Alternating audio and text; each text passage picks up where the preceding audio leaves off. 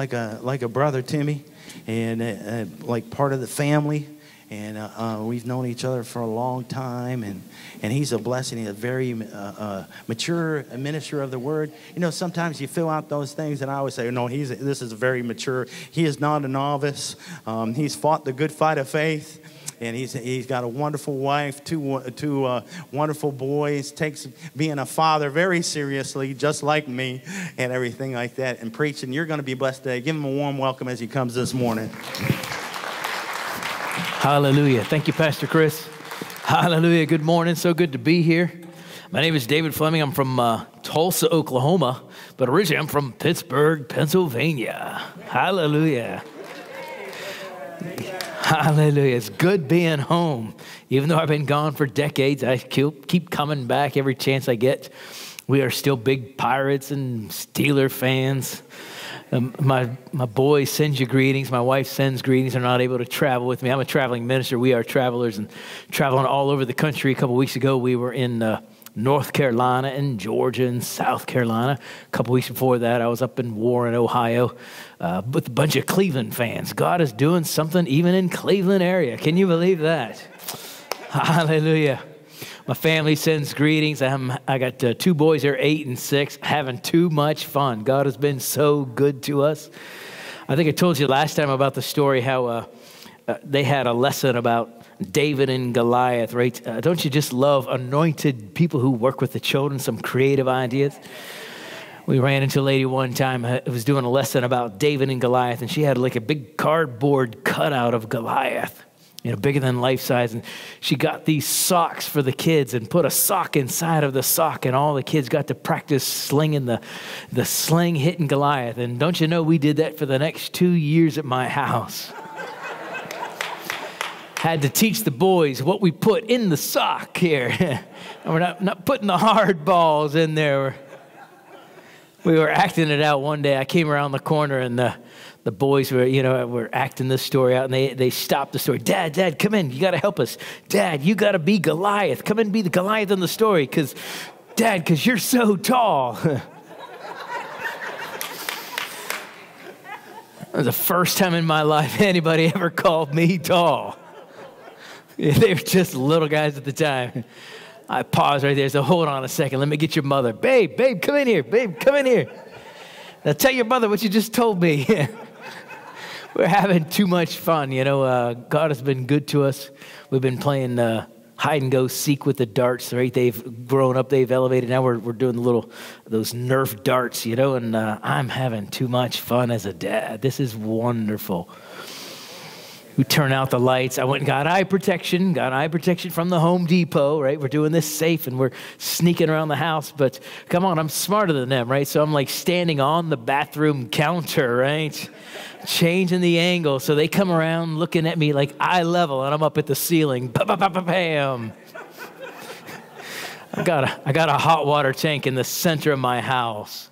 So they're on the corner of the hallway. I've got 2 air return vents, so I get down on my belly and I can see through one corner to the other corner. I see them, they don't know this.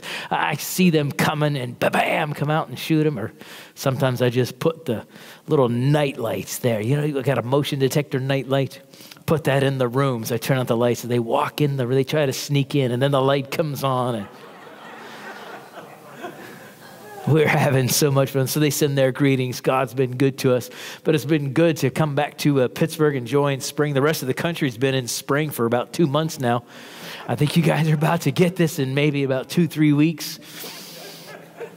Just wonderful coming up through here. You know, a number of things that we do out on the road, love teaching about people getting involved, doing something in the church, right? This is what we talked about when I was here. Got a couple of messages still online there. Just inspiring people to get involved, do something, serve Jesus, right? There's something great. God has been so good to us. And we talked about last time I was here, we're going to kind of dovetail a couple of points again today. God has been so good to us, and it's from that heart, right? You need a revelation of how good God has been to you. On the Sunday night when I was here, we talked about this also, about how good God has been to us. He's been so good to us through Jesus Christ. And the grace of God is so great, it's got to be revealed to you. The love of God is something that is so wonderful, you can't logically conclude with your brain that God loves you like you can 2 + 2 = 4. No, it's got to be revealed to you. But thank God, that's why Jesus said, I'm going to send you the Holy Spirit. He said in John 16, he said, it's better for you if I go away, because when I go, I'm sending the Holy Spirit with you, and he's going to be inside of you. He's going to be with you. He's going to take from me and reveal it to you. And so the Bible says that when you become born again, how do you become born again? You believe the story of Jesus Christ. You realize, I need help. Have you come to that point yet? Right? Really, as believers, we kind of stay in that spot, don't we? We realize, man, I needed help to get born again, and man, I still need help every single day. And so we're dependent upon God. We're dependent on the Holy Spirit to help us. But Jesus said that Holy Spirit's going to be with you. And the Bible said he is the revealer. The very one you need, the Bible says, will always be with you.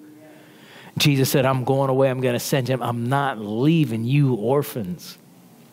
And so we told my story. We're just going to cover this a little bit, catch some people up to speed. We told you my story, how I was growing up. My dad was a pastor of a church. I don't know if you know this, but when your dad is the pastor, you are automatically a volunteer in the church. Hallelujah. We've had a wonderful example here this morning. When did you dream about playing the drums? Years ago.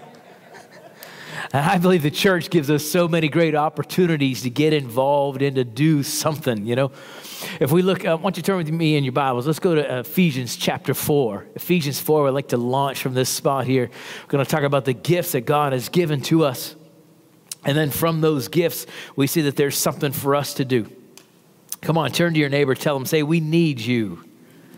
Come on, turn to your other neighbor, say, we really need you. So in Ephesians chapter 4, before we get started, let's just pray and ask the Holy Spirit for help here today. Father God, we come before you today. We magnify the name of Jesus. We lift up Jesus Christ. He is Lord. Thank you so much, Father God, for what Jesus did for us. We're so grateful. Hallelujah. Father, we come before you today because of what Jesus did for us. So we just thank you for the opportunity to gather here together. Thank you for your word. Thank you for the anointing of the Holy Spirit to anoint us, to teach, anoint us to hear. Father God, we go out of here and it will never be the same.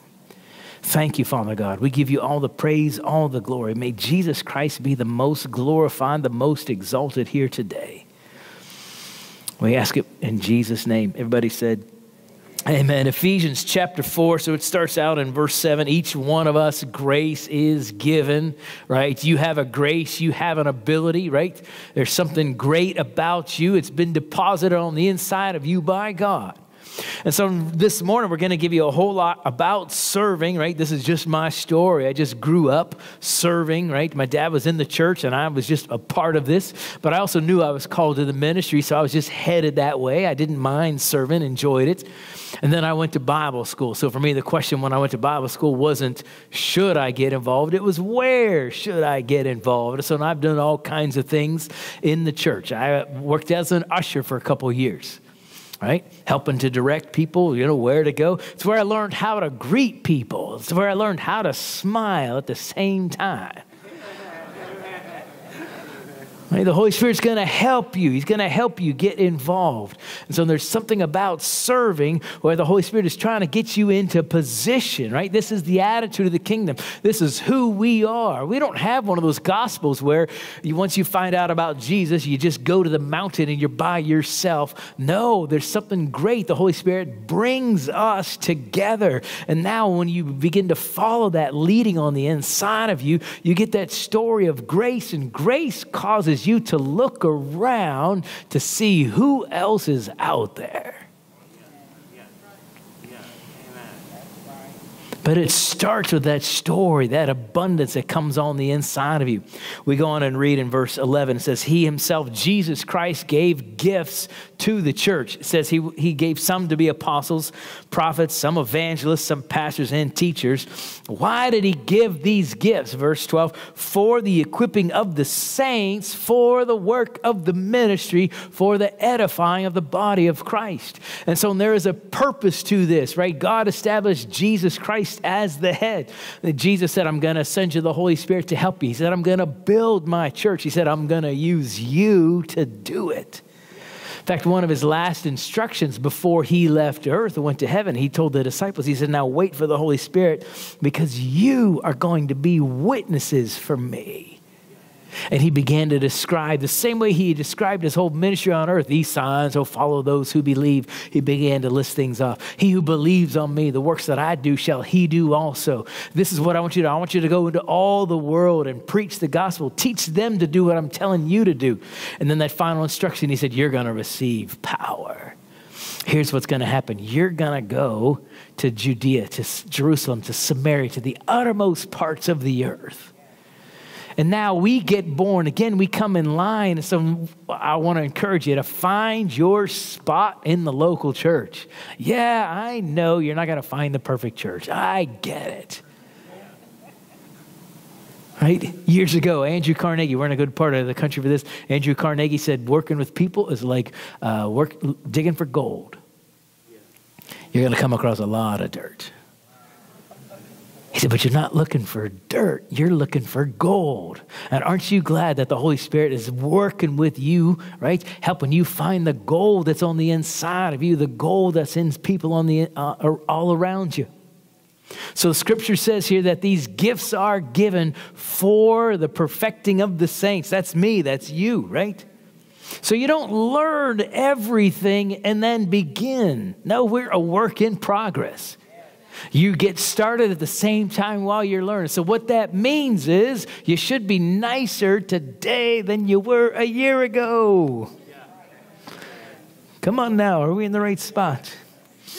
We're going to be nicer in a year than we are today. Why is that? Because revelation is coming to us.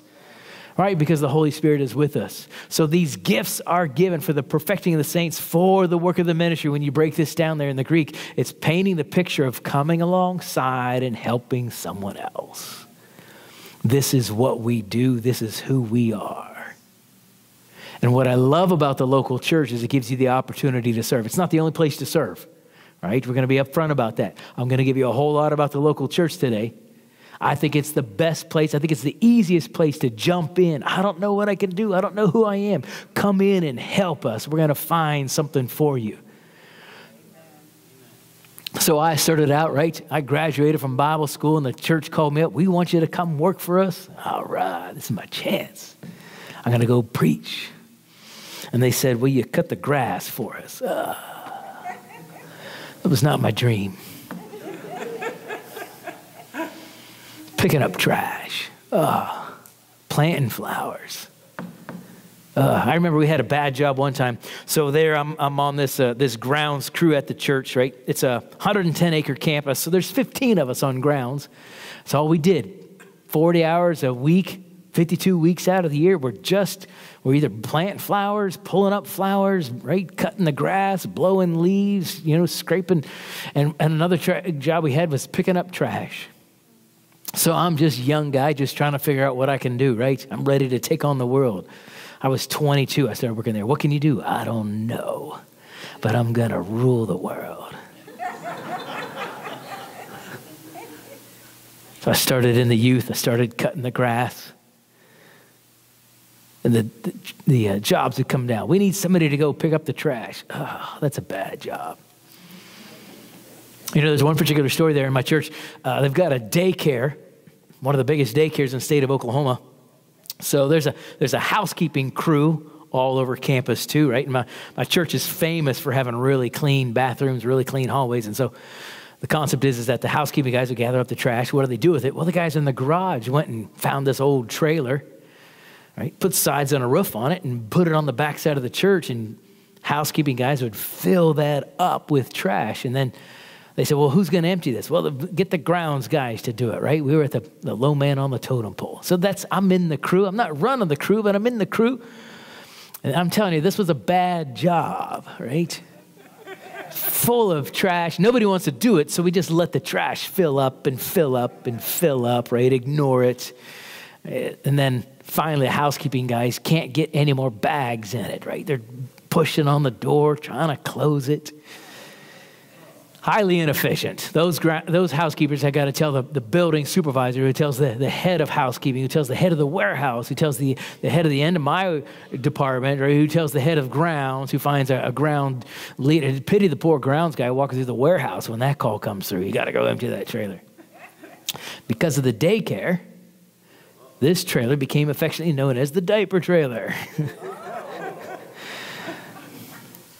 Right? But that Holy Spirit is with us, right? And he's bringing us to that place of perfecting us as saints, right? And he's bringing us into the place of working with people. You know, I'll be honest with you. I've done so many projects. I've worked with thousands of people. And I really believe one reason why I'm up here today is because I've done thousands of things behind the scenes that no one knows. But just like King David in the Old Testament, just like Joseph being faithful, I was faithful to give it my best right where I was. And I believe that's one reason why the Holy Spirit has me up here today, encouraging you, inspiring you. And so the Holy Spirit is with you every single thing that you're doing, every single person you interact with, right? And I really believe that there's something about serving that is deliberate. The Holy Spirit's trying to bring transformation into your life, and he's going to do it through serving. It's one way that he does it. See, if you sit by yourself, I can sit across from you in church, right? Sit across the aisle from you for years and just think, oh, you're just a wonderful person. You sit across from me in church and say, man, he looks sharp. He must be an incredible guy, right? But there's something, right, when we get around people, I believe one reason why he brings us together is because the quickest way to figure out we got a problem here is to get you around other people. But the Holy Spirit is not interested in telling on you. He's trying to get you into a place where that blood of Jesus will come in, right? It says in Hebrews, it cleanses the conscience of the worshiper, but he's got to get you to ask for help. I still need help with people. So here I am as a grounds guy. We're all fighting over who's doing what. We got our diplomas. It's somewhere here. I'm supposed to be preaching. Asking me to pick up the trash. So one morning we're reading the Bible. Do you remember this passage in Colossians chapter 3? Colossians 3:17, the Apostle Paul tells us, whatever you do it as work hard as unto the Lord and not unto men. Oh, that's just wonderful. It's so great a concept. In verse 23, 24, he repeats it again a couple verses later. Everything that you do, everything, you're not working for man, you're working for God. So there at this particular season working for the church, different groups, we would all get together. First thing we did, the whole ministry, all of us, reading the Bible in small groups together all over the ministry from 8 to 8:15. Went through the one-year Bible. We're reading it all together. And on this particular passage, right, it's a slow morning. It's a sleepy morning, right? You're just getting ready to work. Here we go again. And we're reading the Bible. We came to that passage, Colossians 3. And there, I tell you, I had a vision that morning. Yeah, a vision from God. Whatever you do it heartily unto the Lord. And I remember looking up and I saw before me the diaper trailer. Oh, not so, Lord. Get thee behind me, Satan. No way. I want dreams about preaching. That's what I want. Where am I going to go? I want to get out of here. I want to... The diaper trailer, really. It's so many times we want to negotiate with the Holy Spirit. Surely not you. Not you guys. I'm just talking about me. I want to negotiate. What if I do? What about this job? What if I'm nice to this nice person, right? Come on, Holy Spirit, this person here, they look so much nicer. Why can't I come here? Why can't I do this? And he just puts something in front of you. And so I didn't really read the rest of the passage that morning, just a few minutes left, but I'm just decided, right? And I came to a quick conclusion. I'm going to do it. I'm going to give my best. We had 2 teams. We would alternate the responsibility of doing the diaper trailer. And so I just determined right there between the Holy Spirit and I, okay, the week that I'm on the crew, I'm not running the crew. I'm not in charge of the crew. I'm not in charge of grounds. He was talking to me that day. And I said, okay, the week that I'm on this team, they will never call to say the job is not done. And I really wish that I could tell you that when you step out to make a commitment, that it is the easiest thing that you're going to do. I wish I could tell you that when you commit to do something for God, that every time you wake up in the morning, the birds are there, the sun is shining. It's like the angels come get you out of, and the hot water is working and your clothes are ready. I wish I could tell you that. There's times when you make that commitment, all of a sudden when you're following up that commitment, there's times you feel like you are just by yourself. God, am I doing this by myself? Are you going to help me with this? And so now I emptied it out a couple of times. Then we had the week off, right? I come back about 10 days later and I forgot about the diaper trailer. But the Holy Spirit, come on, he's always with you. He nudges me. Hey, how about that trailer? Oh, man. Were you recording that, right? You thinking to the Holy Spirit, did I really commit to that? Did I really say I was going to do that? And so I limped through the week, emptying it out. Just over the next few weeks, over the next few months, every time I came back on a Monday, right, this is my week, that last crew, those bunch of jokers never emptied it out. I was the only one doing this job for the next, right, this is the point where today we want to get on social media. Thus says the Lord. This is what God is telling us. We all need to. No, sometimes you just got to keep that to yourself. That's what God told me to do. And there's things he's telling you to do. And you don't need to get online and tell everybody, this is what you got to do. Sometimes it's just between you and the Holy Spirit. 6 months later, I went on vacation, and the guys on my team are asking me, now who's going to be doing your job when you're gone? I was like, what job is that? They're like, the diaper trailer. I'm like, excuse me, this is not my job. This is our job. But what I didn't know behind the scenes is there's a position that's opening up, and they're looking for somebody to put in there. Who do they put in there? They put me in there. Got promoted into one of the best jobs in the warehouse, kind of really set the stage for what I'm doing today. I did not know that, but the Holy Spirit knew that. A month after I got promoted, right, I sat back to watch the crew. Who's going to have to dump the trailer? Now they're going to know. I was carrying them all for the last year. No, head of the warehouse got rid of the trailer, contracted with the waste management, put a dumpster in the back of the warehouse. Are you kidding me? Where was this idea 2 years ago? What? The Holy Spirit said no, they lost their vehicle for promotion.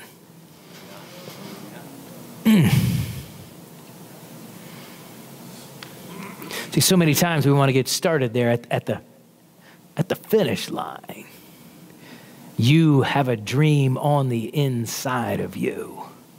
But sometimes that's not the starting line. Sometimes, man, are you willing to just humble yourself? Whatever. See, what the Holy Spirit does is he comes with you and he helps you make whatever's in front of you, make that glorious, make that honorable. How do you do that? It's with your attitude. It's with the presence of God that comes with you. It's the perfecting of the saints, right? And so there's something on the inside of the Holy Spirit just keeps working on us with people. Come on, let's back up 2 chapters. Ephesians chapter 2. Man, I love the book of Ephesians. There are a couple of different themes going on here. Paul lays out in the beginning, you've raised us up and made us sit together with him. And then after a couple more chapters, Paul says, okay, now that you've been seated, now that you're looking to see what Jesus did for you, now I want you to walk. Now begin to walk this out, right? You start out by being raised up to see what God did for you. But there's also another theme in Ephesians, and it's how insiders and outsiders are being brought together into one group. Right? The disciples understood this, that being the Jews and the Gentiles, right? One group, and there's another group. One group is blessed, and yet it couldn't be with other people. And so Jesus came and tore that division down, tore those dividers down. And so what happens now is that there's something great on the inside of us that begins to reach out to other people. You know, I started out just excited. Man, I knew I was called to the ministry, so I just volunteered for everything I could get my hands on, right? I was like the excited volleyball player when I was volunteering. You ever play volleyball with somebody like me? Man, wherever the ball is, that's where I'm going. I understand we have positions when we start. 3, 4, 5, 6. But as soon as that ball is hit, I am just wherever the ball is. I'm having too much fun. And I approached volunteering the same way, right? I want to do everything. So I volunteered in the youth department. I was there for 11 years. 11 years, 2 months, 2 weeks, and 4 days total. I was there helping them out. Who's keeping track? I was. Worked on that same job I told you about, cutting the grass and then getting promoted. I was there 8 years, 4 months, and 20 days. Hallelujah. But I approached volunteering. I was just excited. So I'm in junior high, right, helping out. It just seemed good. How do you find your spot? One thing that you do is you follow life. It just seemed good to go volunteer. It just seemed good to put an application in here. It just seemed good. Follow life. Find that and keep following that. That's the Holy Spirit who's leading you. And so I knew I wasn't called to the youth, but it just seemed good. Gonna go help them out. And so then I went into junior high. So we have about 175 junior high kids a week. We had about 80 leaders. So we would have an organizational meeting on Wednesday nights, an hour beforehand, and just wanted to volunteer for everything. I just was excited to serve, but I was getting in the way. We need somebody to do this before service. Oh, me. I will. Okay, all right, Fleming. We also need somebody to do this before service. Me. Okay. We need somebody inside and outside at the same time. I'll do them both. I'll figure it out. I'm David Fleming. And after a few months, I'm doing everything. I really am. Bunch of slackers I'm working with, bunch of jokers. And then the Holy Spirit nudges you. Hey, come on, he's going to help you with people. If you listen to him, he will make you look good with people. He will help you. So he actually, on this particular occasion, he actually had me stand back. Sounded like sacrilege. Are you kidding me? I got to be a part of everything. I'm just trying to serve Jesus. No, I want you to wait. So he gave me this picture in the organizational meeting. Why don't you sit on your hands and count to 3 before you raise your hand? And then after a couple of weeks, he's like, why don't you count to 5? Okay, count to 10. Because all of a sudden I began to realize, oh, it's not just me trying to find the plan of God.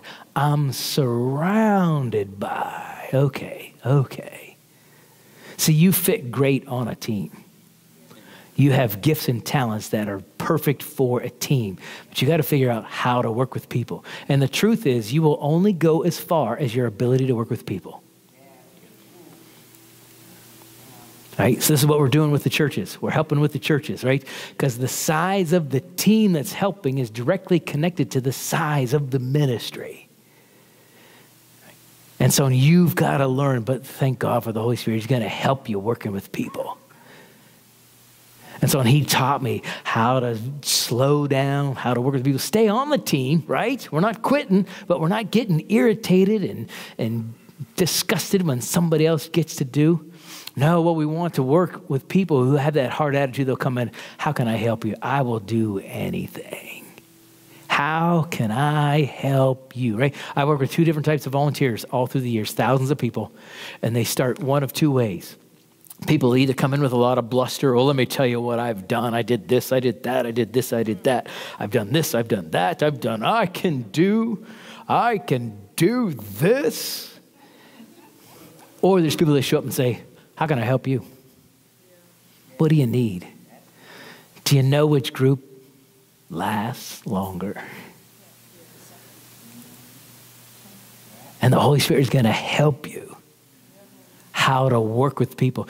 Right? We all know what the love chapter is. What's the love chapter there in 1 Corinthians? Everybody know that one?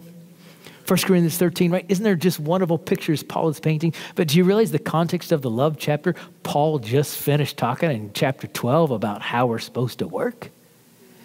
Do you realize that's the context of the love chapter? He just began to describe 1 Corinthians 12. We're all different parts of the body. We all are different. We all have different things that we do, right? You have different gifts, different operations, different gifts of the Holy Spirit. Now, in light of that, we got to talk about walking in love with people. And I'm going to give you one answer of how you work with people. You got to keep your eyes on Jesus Christ. He is the answer for everything. He's where you get the transformation from. He's where you get the call from, the anointing from. See, the truth is that the pastor didn't call you. He didn't anoint you. Right. Yeah. But God has asked you, will you come and serve? So I'll be honest with you. I've done thousands of things. Jobs I liked, jobs I did not like. But I gave my best right where I was. The kingdom of God operates on faithfulness. Will you just be faithful with what is in front of you? What is it that you have? Give your best right there. And while we're working, we're looking for the best in other people, looking for the good in other people, praying that out. You know, I remember years ago in junior high, we had a team of people, right? So I got my attitude right, got back in line. Sometimes that happens a lot, right? Yeah, sometimes you got to talk to yourself. I've learned every time I came to volunteer that I needed to just pray on the way there just to remind myself, why am I doing this? That's how you make it 11 years, week in, week out. Keep reminding yourself every single time you come, why am I doing this? I'm doing this for Jesus Christ. Because you're coming to an opportunity where you're going to get offended and want to quit. It just happens. You can have wonderful opportunities to offend other people, to cause them to want to quit. You keep your eyes on Jesus. This is how we do it. So one of the themes there in Ephesians is Paul saying that God is able to take the differences for all of us and bring us together into one body, into one group. Right? That's one of the themes of Ephesians. It says, let's look in Ephesians 2. Let's start in verse 8 through 10. Well, let's back up to verse 4. Andrew, let's go to verse 4. Right? So this is part of the story here. But God, who is rich in mercy, come on, God has been good to you. He's been good to you.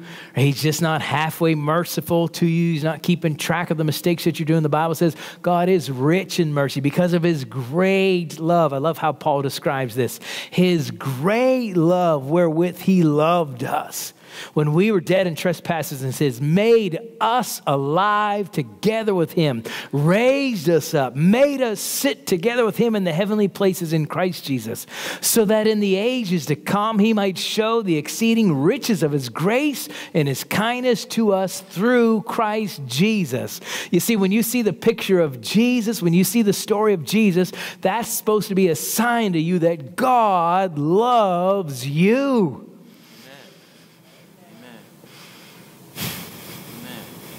Come on, does somebody love you? Like practically, like somebody you can pinch and poke. Does somebody love you? How do you know? How do you know when somebody loves you? Is it just a feeling? Oh, I just feel loved. Is it a feeling? Isn't it something that you can like point to? So years ago, I started dating this girl. I got married when I was 41. 41 is a little older in the church. Can you imagine I was a traveling minister for 10 years? Can you imagine what that was like? People trying to set you up everywhere you went, trying to rig the lunches. I thought they were inviting me in because I liked me. No. And I figured it out because then once I got married, some places I never got invited back to. All right. But I found this girl. Man, she was wonderful there in Tulsa.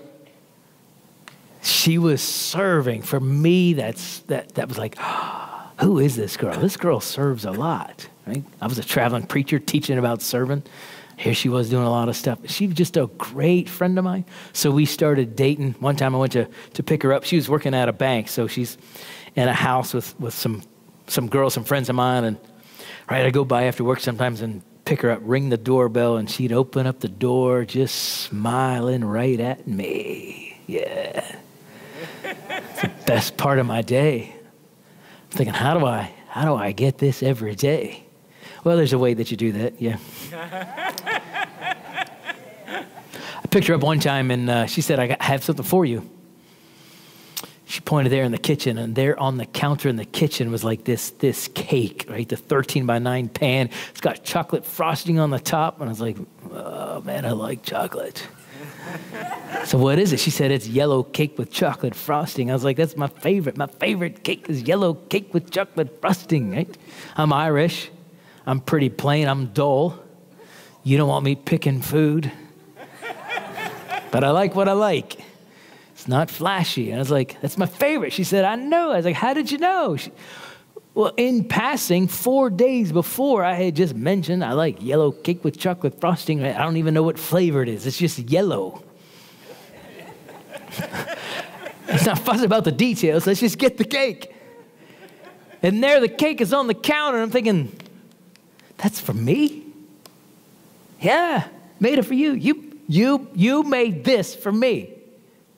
Yeah. She said, you mentioned it the other day, it's your favorite. So I'm thinking to myself, she hears it, she remembers it, she goes to the store, she buys the stuff, she puts it together, she bakes it. Here it is. I think she likes me.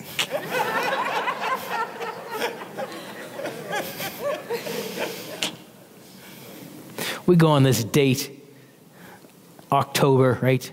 Oklahoma is not famous for leaves. Have you ever seen a travel flyer for Oklahoma? Come look at the leaves changing color. Nah, you never will.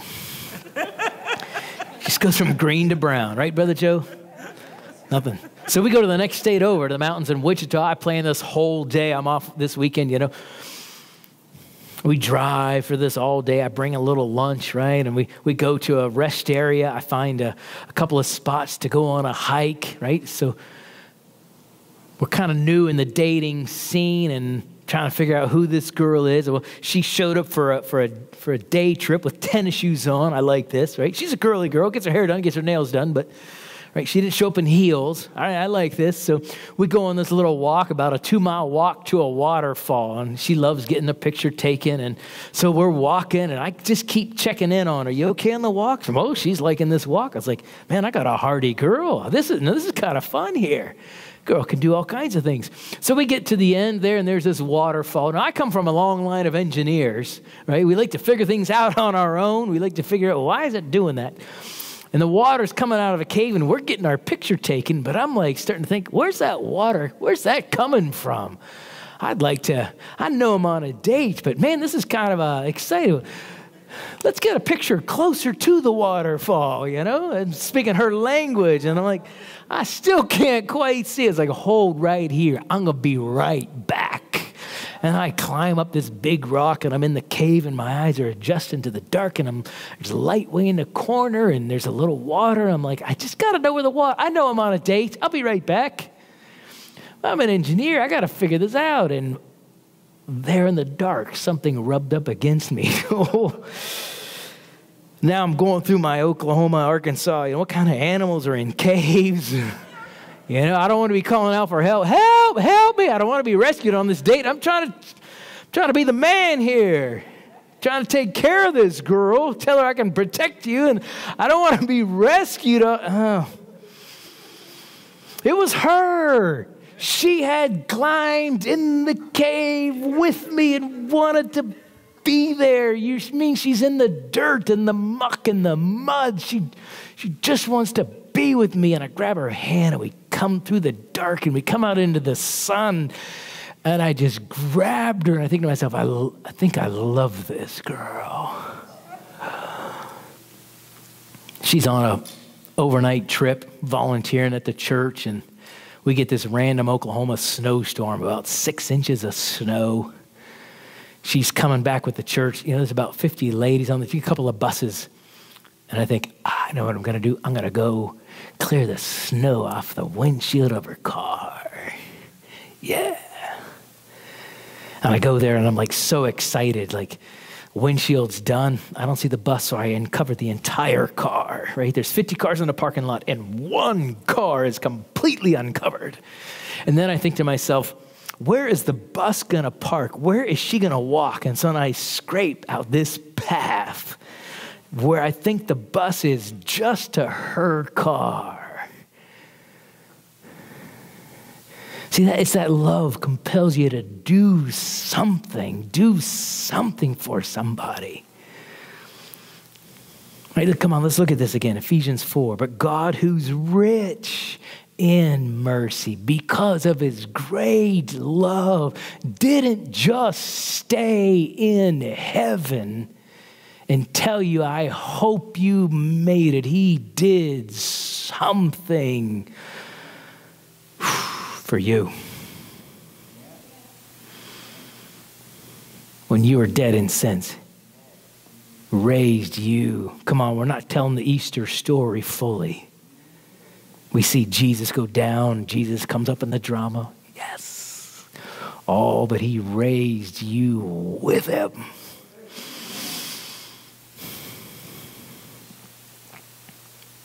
That's the sign that God loves you. That's the sign that he's been good to you. So you keep that in front of you. Every time you go to work with people, you got to keep reminding yourself, God, you've been so good to me. Thank you for Jesus. Thank you so much. And it's that revelation that comes to you and just transforms your life. And you think to yourself, I'm never going to be the same again. He's been so good to us, and we serve with that same gratefulness. That's how you make it working with people. That's how you do it. That's how you do it right there. Keep reminding yourself of Jesus Christ. Keep going over the story. Keep going over this. You've been so good to me.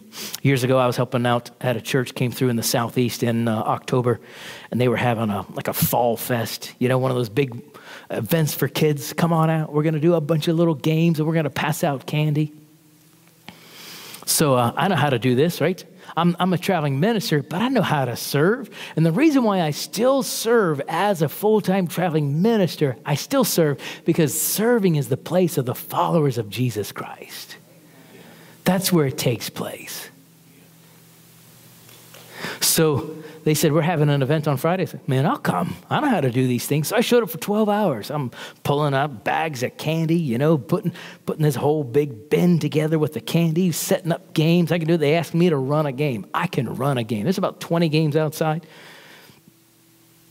One of the volunteers gave us a shoebox size of candy, full of candy. They gave me some rules. Now, Brother Dave, just pass out 2 pieces of candy for every kid that wins the game. 2. All right, I'm good with numbers. I can do this. I can count. 1, 2. Here you go, move on. 1, 2. Here you go, move on. The event is only a couple hours long, and 15 minutes in, this lady, another volunteer comes through and fills up all of our bins. Right, so now my bin is piling over again. So 1, 2, passing it out. 1, 2, passing out. 1, 2. A few minutes later, she fills it up again. Hold on a second here, right? So start to think, how much candy can I give away before this lady comes back? Right, I'm playing my own game. Get down almost about halfway. She fills it up again. And now I start looking at the time. I know how much candy we have, and I realize we've got too much candy. 2 doesn't cut it. I got to start giving away more candy in order to get rid of this. To me, all right, we've done it wrong. If we finish the event and we still have all the candy and the kids have none, right? So we're no longer playing the game anymore. I'm just getting people around me here. I'm doing like handfuls. You pick the candy. Up to that point, I was like, let me look at you. Okay, I'll give you these 2 pieces of candy. And after a while, I was like, you pick it. You pick. Where's the dad? Come on, Dad, right? The dads are standing back pretending, I don't like candy. I don't need sugar. I see the twinkle. Come on, Dad. Do it for your other kids or, something, right? We're just handing out the candy, handfuls of candy. This lady fills it up again. Oh, man, we're having too much fun. Just getting rid of all the candy. You don't even have to play the game anymore. You just got to, if I can get to you, if I can just get to you.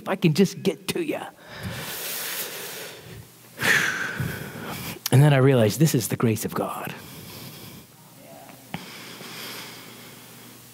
And I realized I had been treating people my entire life like I had limited candy. People were coming into my life, and I was like, let's see. Yeah, you did good. You played the game. 2 pieces. Now run along. Come back around again maybe another time. You played the game. Here's 2 pieces. Here's 2 pieces. Nope, you didn't win the game. Sorry. Why don't you try and come on back? See, as long as I thought I had limited candy, I was limited in how I gave it out. But when I realized I have unlimited candy, I got handfuls. I'm not even looking at you. We're not even playing the game anymore. We're just dishing it and dishing it and dishing it. Hallelujah. Hallelujah. Can you play for us? Hallelujah. We're just dishing it out. So you have abundance. You have access to abundance. So when you walk into school, you come in with abundance. You've been placed there. You've been set there in this season. So I want you to look higher than what you've been looking. I want you to look up. Yeah. Yeah, the Holy Spirit he already knows what all the problems are. He already gets it. It's this, it's that, it's this, it's that. He knows that. It's part of why he put you there. You've been placed there. So when you walk in, come on, any other teachers in the room? Any other teachers? Any other people you work with? You work in the public, you work with people? Yeah, you've been placed there. Come on, we got to get a revelation. Oh, we have access to unlimited grace. Come on, the grace of God is so rich towards you. And it's not just for you, it's for your whole world.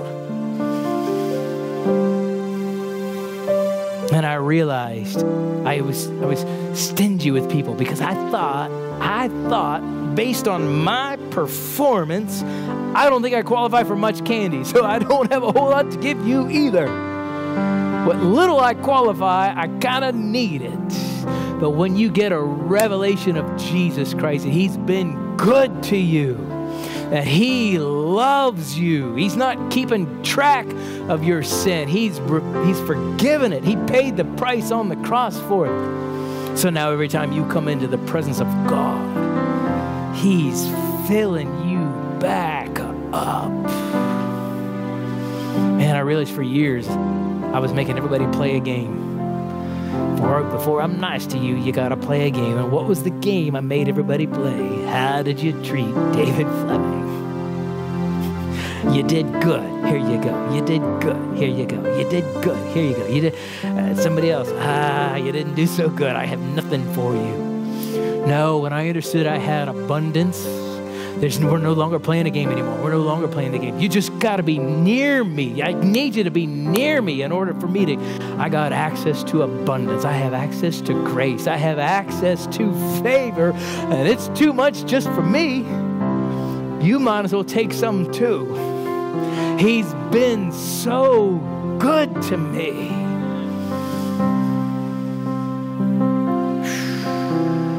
The enemy's doing everything he can to get you to keep looking at yourself. Do you qualify? Who do you think? And the answer is stop looking at you. Stop looking at your performance. Stop looking at the mistakes that you made. Stop looking at what's in front of you. Look to Jesus. Keep looking at Jesus. Keep looking at Jesus. You keep looking at Jesus. Goes on to say, Ephesians 2, verse 8, for by grace you've been saved through faith, and that not of yourselves. It's the gift of God, not of works, lest any man should boast. For we are his workmanship, created in Christ Jesus unto good works. Everybody say good works, which God before ordained that we should walk in them. So I believe there's two things Paul is saying here. We are his workmanship. I believe what he's saying is that when you get that transformation, when you accept Jesus Christ, the blood of Jesus comes into your life and begins to restore, rebuild, renew, brings hope back alive in those dreams. You are his workmanship. But I believe there's also another theme where he is saying, we are his workmanship. All the different people, all the different experiences, all the different ways that you got here, the Holy Spirit brings us into the church and he unites this group right here. And this group begins to work together.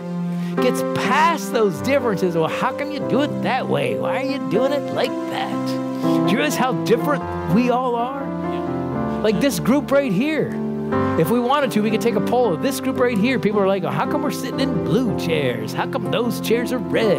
Why are we meeting at 10:30? I think we should meet at 9 o'clock. Somebody else says, I think we should meet at 11:30. Somebody else says the music was too long. Somebody else says the music wasn't long enough. It's too loud. It's not loud enough. Why don't we dim the lights? Why don't we sing this song? Do you realize how different we are in this group right here?